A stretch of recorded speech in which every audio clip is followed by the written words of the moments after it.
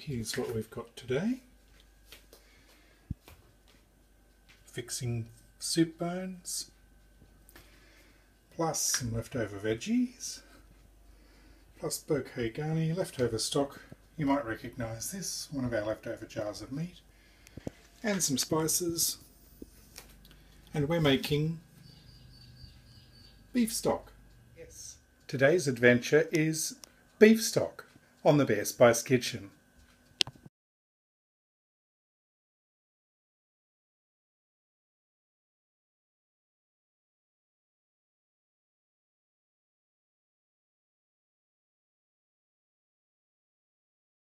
Here we have our beef stock bones, and I'm just going to give them a quick spray with some oil.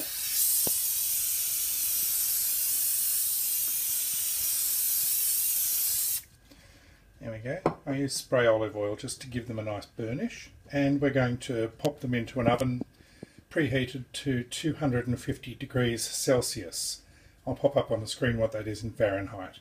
We had shabu shabu for dinner recently, so here we have the leftover stock from the shabu shabu that was left over in the dish, and these are the remainder of the shabu shabu vegetables over here. We've got some spring onions, we've got capsicum, and to that I've added an extra chopped up onion there.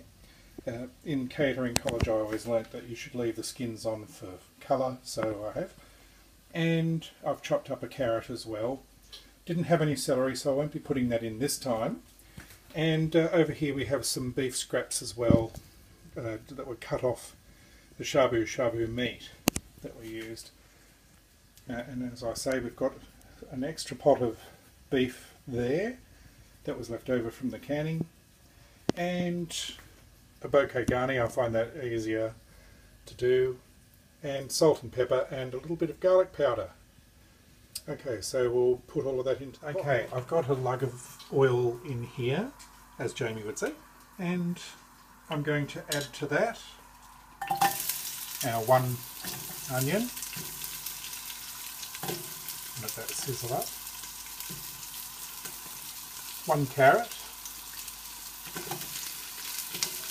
The other bits come in. I'm just going to brown them off a little bit.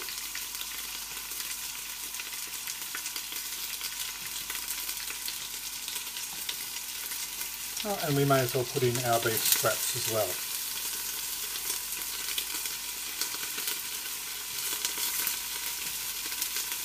So that's going to all go in and sizzle away until it gets a little bit of browning to it.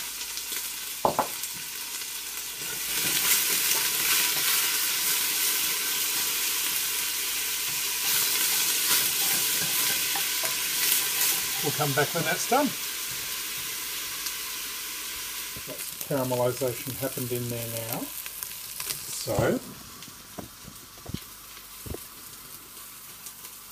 we're going to add the stock in.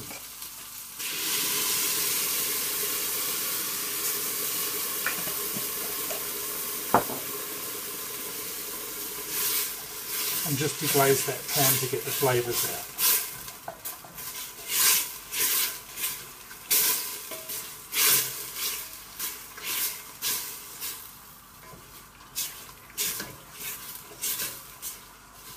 Rightio, so my bones have browned nicely, and they look something like that, and I'm just going to add those into the stock.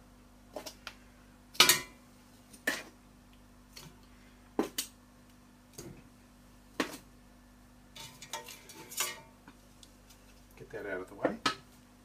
Okay, also going to add the remainder of the vegetables.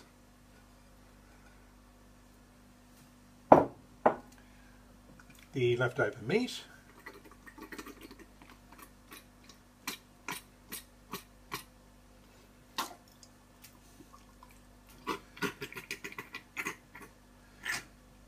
the recalcitrant meat,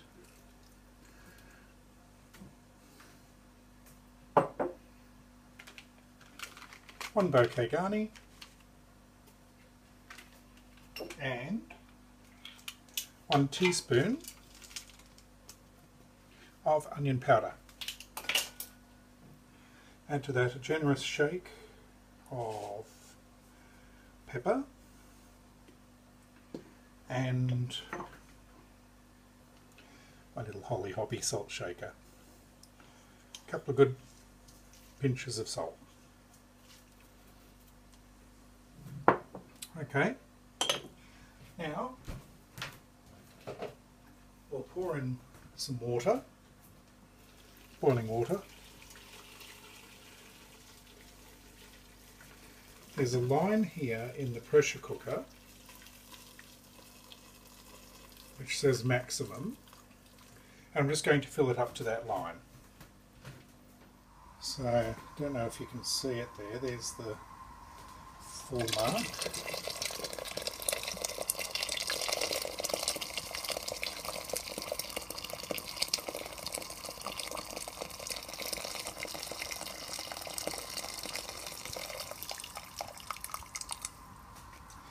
And there we go, that's close enough. Now that amount of water that I put in there was 3.5 litres.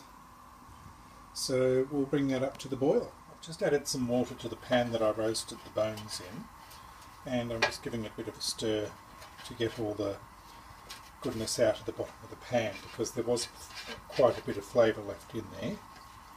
And then I'm just going to add that back into the main stock. So you should come to a boil. I'm just going to pop the lid of the pressure cooker on.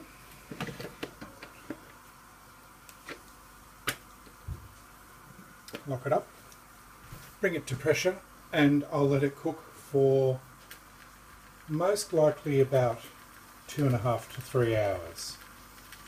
And I'll see you once that process is complete. Okay, so you can see that there. You can see that mark and how far it's gone down. We have taken out all the bones and vegetables. There they are there. And what we're going to do now is reduce that stock by about half. That'll make a nice concentrated stock that I can then freeze as ice cubes, or alternately, if I want to, I can put it up in jars and preserve it to keep in the cupboard. So once it's reduced, I'll let you see the final product. And here we have our stock. We've got 3 bottles here, plus I used another 2 cups last night in my soup that I made. I made a cauliflower soup for dinner.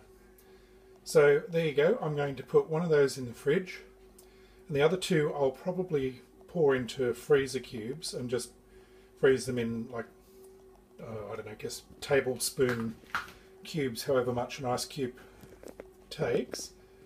I usually pop 1 or 2 of those in to enrich stuff or to saute veggies, that kind of thing. Okay, so that's my stock, and thanks for watching the Bear Spice Kitchen.